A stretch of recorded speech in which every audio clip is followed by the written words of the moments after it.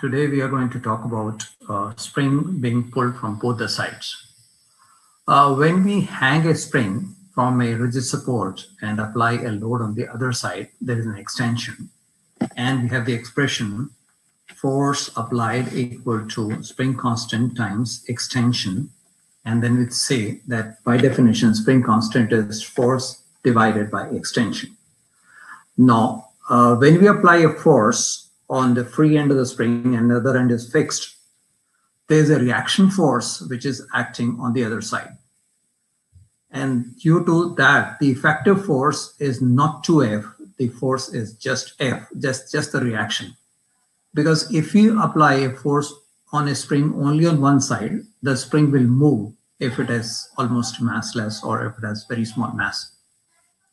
So in this case, when you apply force on both the sides, the extension will be x only and not 2x or x by 2. Therefore, in this case, when a spring is stretched from both the sides by a force F, the extension will be force divided by the force constant, and you would take only one of the two forces and not two forces or 2F.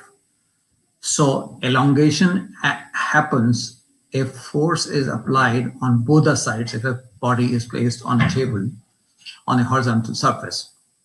So it's the same case as if there's a spring hanging from a rigid support or fixed at one end and lying on a horizontal frictionless table. So the answer in this case is one force divided by the extension. And that's it. Thank you.